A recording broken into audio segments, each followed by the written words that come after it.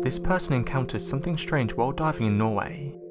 They said the following: "I'm currently a retired diver with over 25 years experience. Over the course of my career I've seen some strange things. However, one of the weirdest was when I was diving in Norway. I used to go diving with my friend as he too was experienced. On this particular day it was clear and we decided to go diving. At the time we'd been visiting our friend in Norway. We were diving close to the fjords, and this was an area we knew quite well. Over the last few years we have found shipwrecks among other things. As we began to set up, it was just me and my close friend Ben who would be going down there. This was while our other friend would stay up on the boat.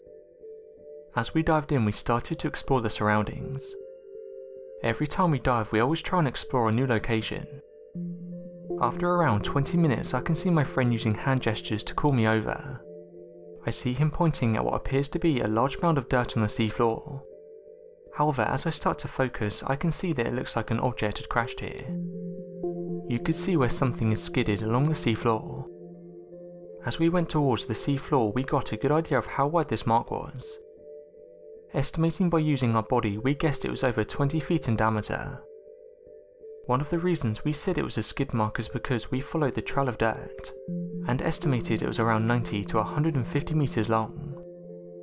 We couldn't think of any object that would make this, and something that threw us off is that there was nothing at the end of the trail.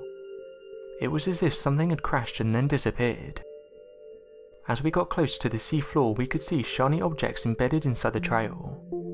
My friend collected some of this and we decided to head back to the boat. After reaching the surface and getting on board we told our other friend about what we'd found. However, he said it was most likely a boat crash.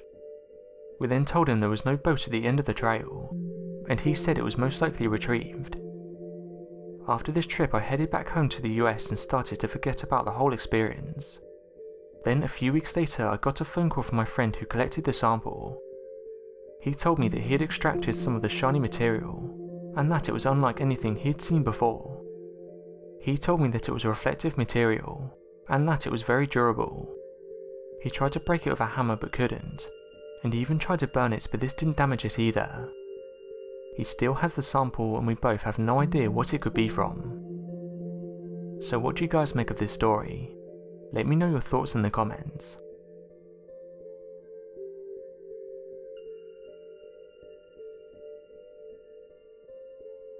Thanks for watching and don't forget to subscribe for more videos.